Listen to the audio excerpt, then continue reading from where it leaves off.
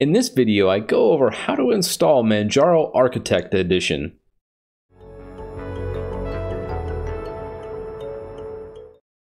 So before we jump into the actual installation, I don't go over installing the ISO onto a USB drive. So if you can, I would recommend using the search bar up top and discover how to do that. However, I do start out at the actual first screen you'd see once you insert your installation media.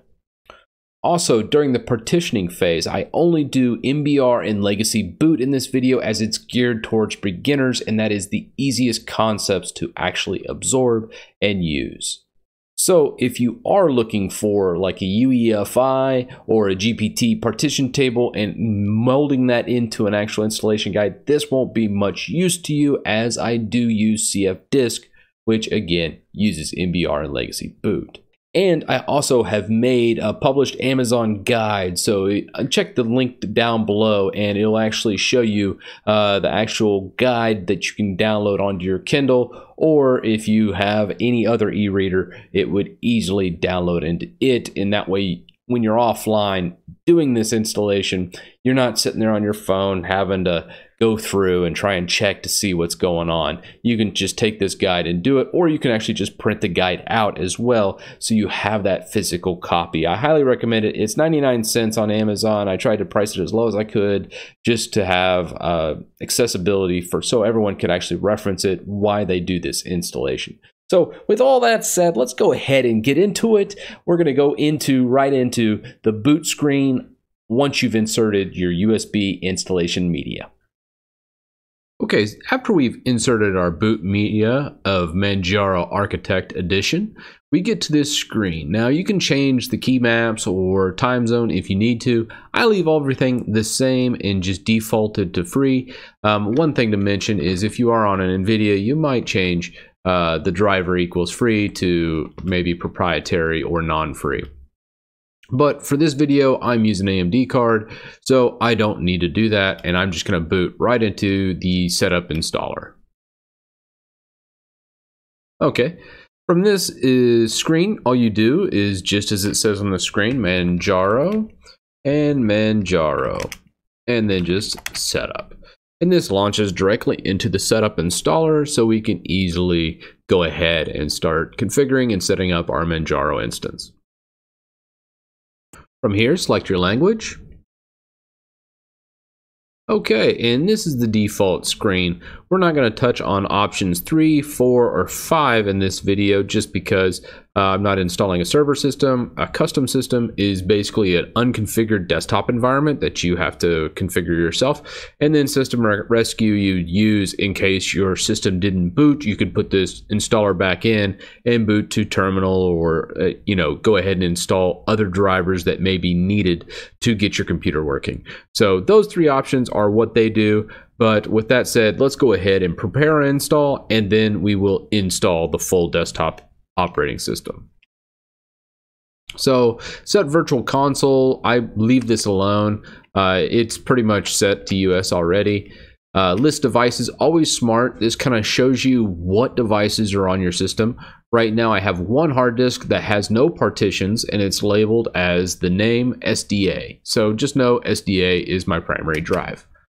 And then we partition the disk. Now we'll select the SDA from the prior screen. And then from here, I don't like to use automatic partitions because it actually creates 2 partitions. One's a boot partition and one is just the other one, and it kind of makes mounting a pain. So I like to use CF disk for BIOS legacy boot. So doing this, I like to do DOS and new partition size, and I'm just going to make 1 partition for this video. And we want to make it bootable, and then we just simply write these changes, spell out the word yes, enter, and then we quit. So that is done. We partitioned our disk. That's simple. We're not going to do encryption or LVM on this install, and now we just need to mount that root partition. So we'll go ahead and click that.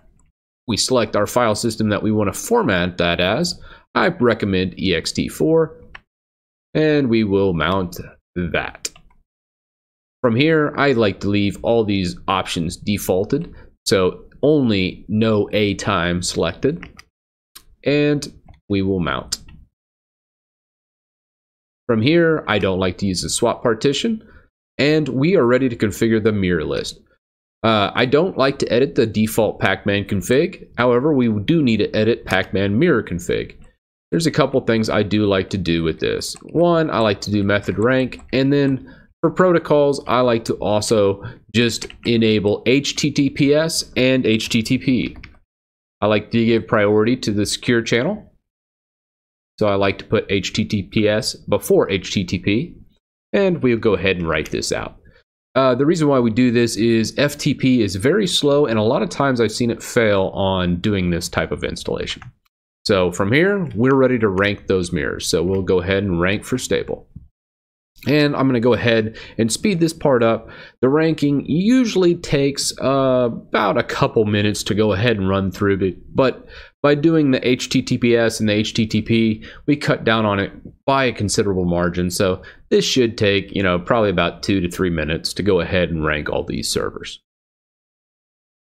Now from this screen, all we want to do is select the top 3. I typically like to do this just to have a good variety. So let's go ahead and select our top 3 servers.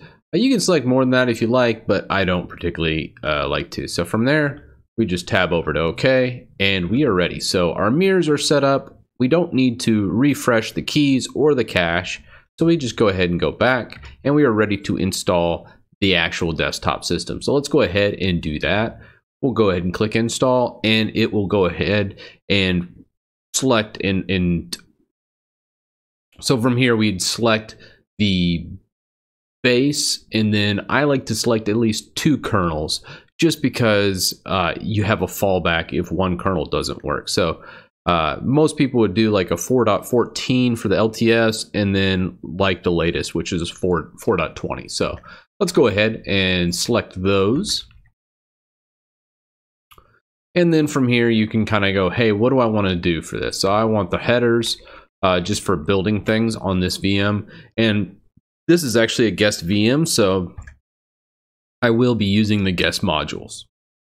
We want to select what desktop environment we're using on this one. So for this one, I'm going to do XFCE, or actually, you know what? I'm going to do i3. And from here, we'll go ahead and say no to this. I like to do most of the packages actually once I've done the actual install. From this screen, just go ahead and select full and go ahead and let it run and do the installation. Okay, from this screen, you have the choice between free and proprietary drivers. The other two I would just stay away from. If you're using an NVIDIA card, select proprietary. Otherwise, it's best to stay with the free drivers. So that's what I'll do here and select free drivers.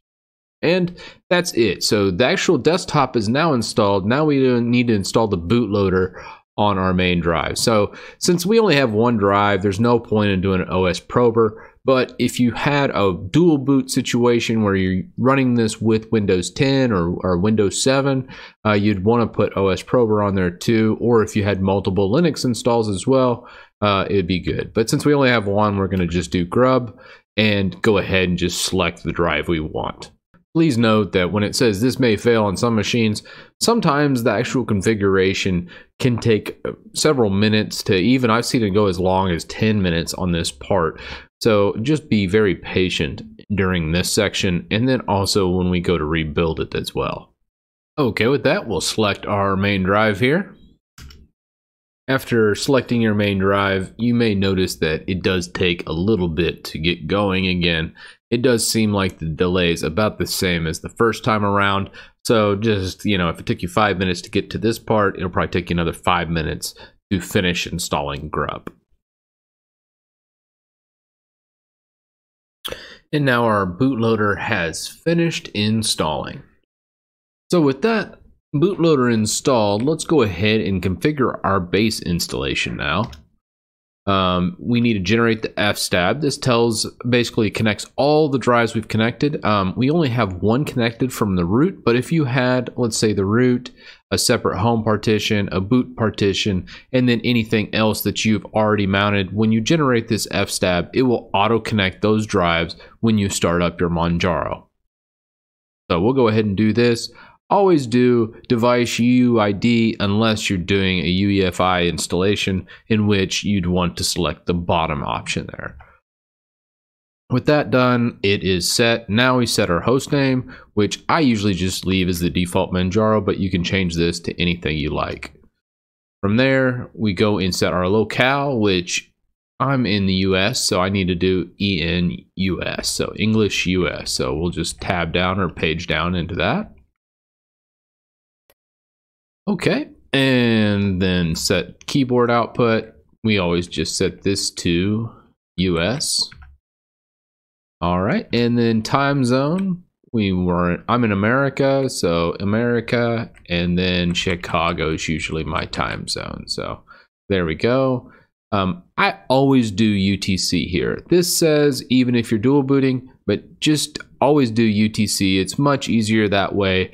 I prefer to do this method and then doing like a registry thing on my Windows install if I have time zone issues, but I've just always had a huge headache with local time, so I always leave it on UTC no matter the situation. And then we set our root password. We add our user, make sure it's all lowercase, and then we select what shell we want.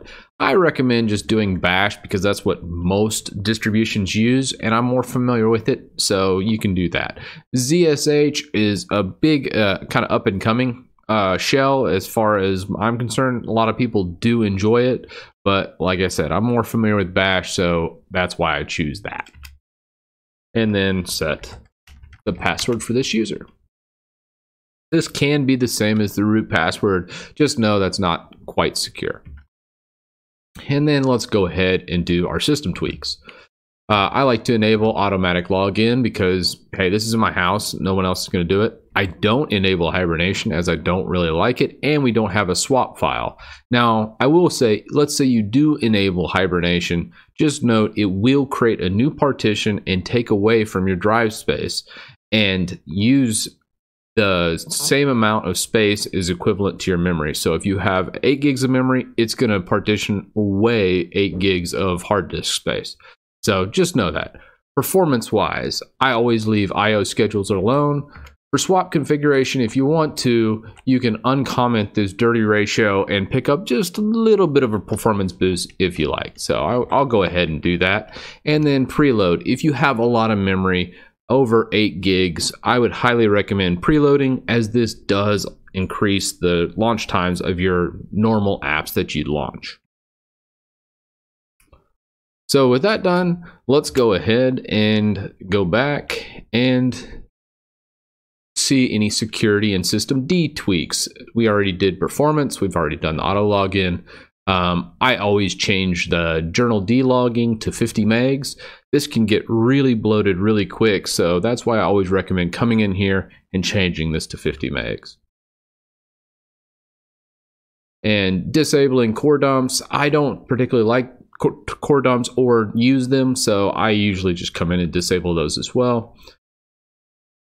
And restricting access to kernel logs, that is actually the core dump. Since we've disabled core dumps, we don't even need to touch number 3. And with that, we have pretty much configured and tweaked them. You can review your configuration files, or if you have anything else you want to directly get in and change, you can chroot into your installation and get from the actual shell. However, we've already configured everything from the menus, so we don't need to do either one of those, and we'll go back. From here, we can click Done and close the installer and then write the log of all the things we've done. And then we just sudo reboot and remove the installation media. So that was the full installation of Manjaro Architect Edition.